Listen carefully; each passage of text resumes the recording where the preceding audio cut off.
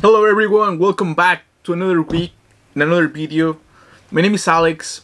I'm a recent Hack Reactor graduate. I graduated from Hack Reactor 2 weeks ago, and now I'm in the job search, looking for jobs, and it's scary out there. It's not the best, it's not the fun, it's not the most fun to do. Looking for a job. But I'm not gonna be talking about job search right now. I wanna be talking about how did I pay for my coding bootcamp. Because I promised a lot of you guys that I was gonna make a video to talk about my experience and how I was able to do it. So if this is the first time that you watch one of my videos, just know that I have a whole series about videos about Hack Reactor, and week after week. So in case you want to watch them, just go ahead and take a look into those videos so to learn more about Hack Reactor. But okay, so also another disclaimer, I'm gonna be looking into my screen just because sometimes I go off topic. So I don't want to go off topic, I want to just talk about Hack Reactor and everything. So yeah, I'm gonna be looking into the screen just in case you're wondering. So okay, you should be watching this video in case you're curious. Let me just close something really quick. There you go. Okay, so you should be watching this video in case you're curious about how I was able to pay for it, or if you want to learn more about different options, because I'm gonna be explaining some things that you might find beneficial given everything that is going on right now as far as the economy and job search and all those things. So cool. Before I start, I'm gonna really briefly tell you just a little bit about myself. So before I was a full-time student in Hack Reactor, I worked in finance for almost 4 years. I like the industry. I enjoy working with the people. The job itself, even though it was fun sometimes, a lot of the things that I was doing, it was repetitive, and kind of very manual, a lot of Excel. So yeah, so eventually, after working in a company for almost 2 years, I was told by my manager that I have the option to continue working for the company, but if I wanted to continue working for the company, I needed to move to Austin, to relocate to Austin, Texas. And I mean, it seemed like a good idea, because I'm obviously I'm young and a new experience and everything. So those things basically kind of appeal me, in order to move to Austin. But after talking to HR and learning more about the offer and everything else behind it, I decided not to go for it, just for different reasons. So I was in a position that I needed to find what to do next, so I remember they told me on, I think it was January, they told me in January that was what was gonna happen, and I had until April to basically find out my next move. So I started doing a lot of research and just learning about different things that I could do. And actually 2 months before, I think it was on October or November, my friend graduated from Hack Reactor. So he went to Hack Reactor and he liked everything about it, and he was getting interviews in different places, and I don't know, it seemed like an interesting idea, but I wasn't super sold on it just because, again, I went to school for finance, and I like finance, and I don't know, I just feel like that probably wasn't gonna be the best thing for myself. So I talked to HR, and they told me I could qualify. In case I wanted, I will be able to qualify for unemployment benefits because I have been working for a while and everything else. I'm sorry. Yeah, so I didn't know anything about unemployment benefits and anything like that. Oh, by the way, I'm in California. In case you're wondering where everything is happening, I'm in California. So I don't know how things are gonna be for you if you're in a different state. But in California, I guess unemployment benefits are not super bad. The amount that I was gonna be receiving will basically cover my rent and all my expenses.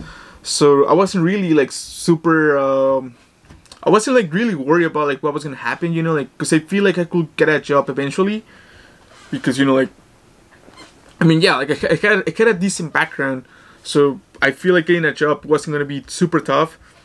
So yeah. Oh, also, I mean, I don't want to make this controversial or anything like that, but I did have some people, like some friends of mine, been a little bit negative about like the whole unemployment benefits, because they were telling me like I shouldn't be getting unemployment benefits because I don't need them or whatever. But so these are my taxes for 2019. Just take a look into right here. I don't know if we can see this right here or not. There you go. So my taxes for 2018, I only got $3 back. You know, I only got $3 back out of all the taxes that California took from my checks. So I wasn't super upset about unemployment, you know, because I said, you know what, this is my money that I've been paying for, so I wanna get my money back. So yeah, sign me up for unemployment. Like I don't care, like whatever my friends think about, you know. So I started getting unemployment. And one of those things that is required for unemployment, it's that you have to go to like a meeting with like a lot of people. Like I don't know, there was like 20 of us in the meeting, and they basically go over basic things such as how to write a cover letter, where to look for jobs, maybe like LinkedIn, Monster, Indeed, just really basic things, right? Like I actually found it really boring because it was a 4-hour meeting. I think it was either 3 hours or 4 hours. But right at the end, like honestly, like right at the end, the lady, like the unemployment office lady, she said that there's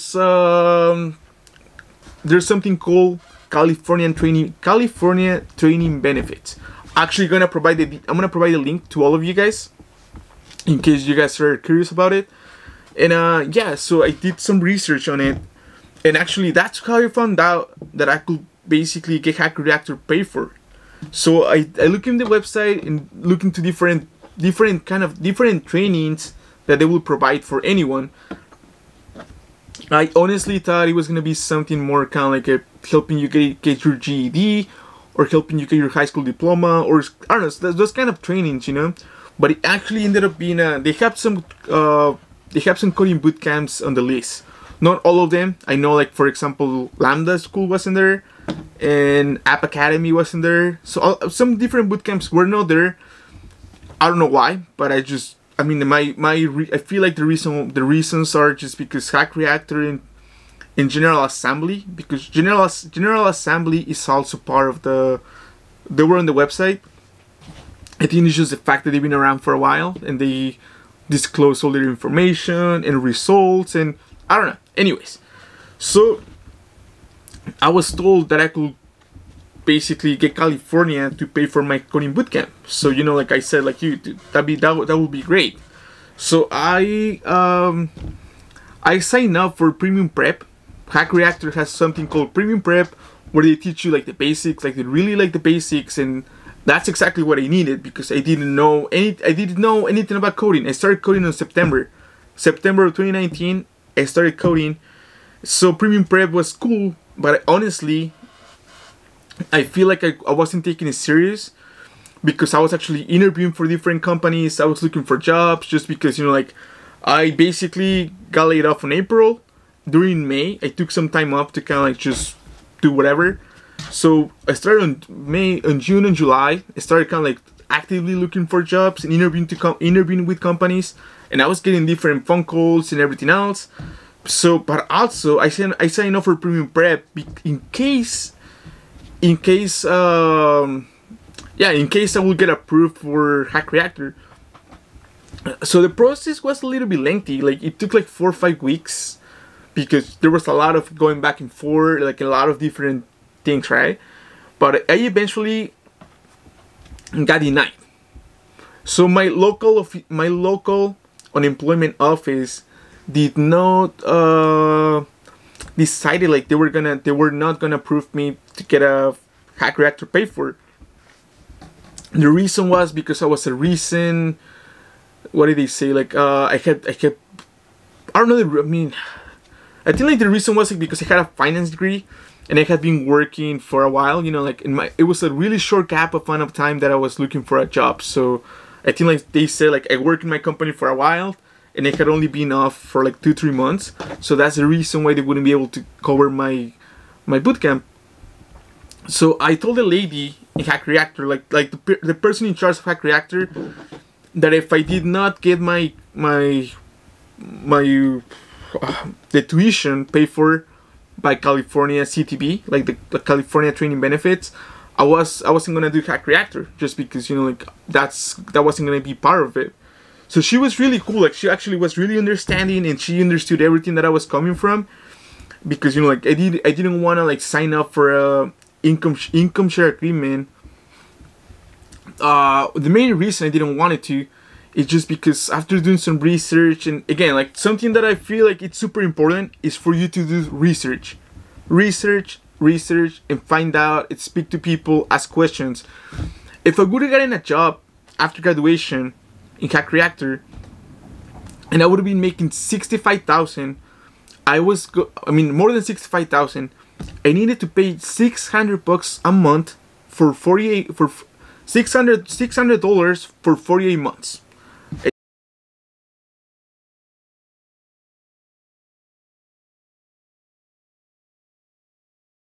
It would have been like almost $28,000, almost $30,000 that I needed to pay back for 48 months. And yeah, like you can say whatever about like income share agreements, you might find them like the best thing ever, but for myself, at least personally, I didn't want to put extra pressure on myself to be paying $600 a month, when in reality I didn't feel like that was probably like that wasn't gonna be like the best option for myself.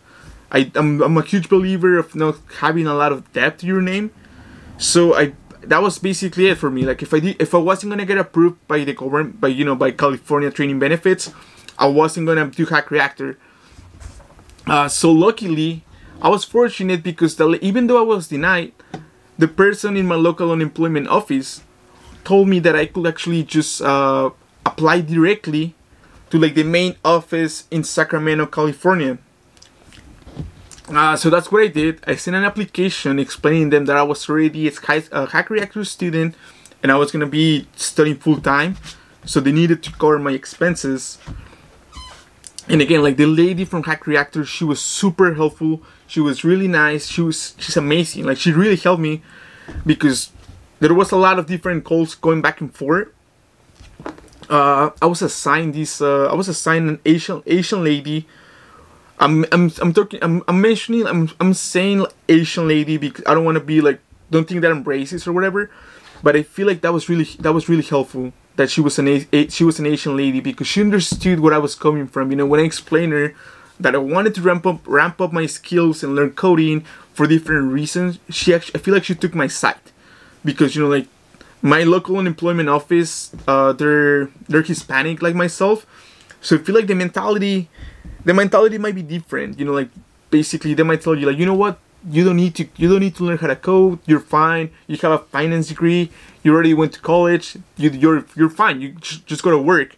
But this lady took my side and she understood where I was coming from when I explained her like, hey, you know what? If I do this, there's a good chance that I might not ever need more training. You know, like once I do it, this is basically it. You know, like I'm gonna learn so much. Plus my background, I'm gonna have a lot of different opportunities going on for myself. So she, after like a couple of months, she approved me, and I got everything paid for.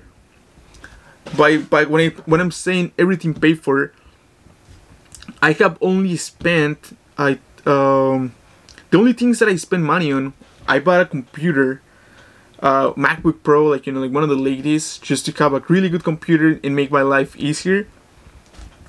I bought the camera that I'm using to record the videos. I bought an extra monitor. I bought a keyboard. I bought headphones, just different things like that. And the total cost out of pocket was under $4,000, and everything else was taken care of by California unemployment. So yeah, that's basically my story. I feel like I was really fortunate because I did not feel like a lot of pressure as far as financially, right? Like I did not feel like really pressured financially. The only thing though, like I guess like the only negative aspect of it, I was told by the unemployment department after it got approved. So the way this works, right? The way this works, they send you weekly payments. So I didn't get paid. I didn't get paid everything just direct. I did not get. Sorry. I didn't get everything paid directly, but I was basically getting like bunch of chunks of money every week after week, to cover the tuition. So I first I got money for the deposit, but after that was due, I was getting money. I was getting chunks of money to pay Hack Reactor. So it would have been, for example, right? If I would have gotten kicked out from Hack Reactor, because a lot of people do. Hack Reactor is a hard pro. It's not easy. Like, it's tough.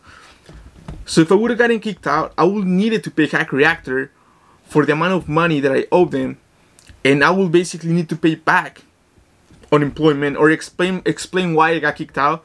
But I mean, the lady told me that there could be like a case that I will basically need to pay Hack Reactor, and I will need to pay the government back their money for my education. So that was basically like the only thing that I feel pressure about, you know, like but it was actually kind of nice knowing that I needed to work hard, because otherwise I would have been really screwed, because I would needed to pay Hack Reactor and the government. So that's basically my story on how I got paid everything through the government. So why am I telling you this?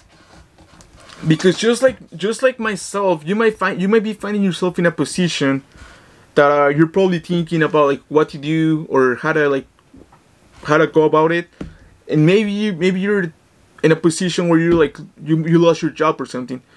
So I'm gonna provide all the links to everything that I told you, and if you're getting unemployment or if you're gonna get laid off, just know like you might qualify for like the same thing I qualified for. I don't know like if it's gonna be different if you're in a different state. I mean, I'm in California, so things are differently, but hopefully you're able to yeah, I mean, hopefully you find this video helpful, and if you have any questions, you shoot me a message and I'll try to reply. And yeah, again, like I'm being super honest with everything that I'm telling you. I hope this was helpful. But if you have any questions, please just reach out and I'll try to reply as soon as possible. Okay. See you later, guys. Stay home. Be safe. Be healthy. And I'll see you guys soon.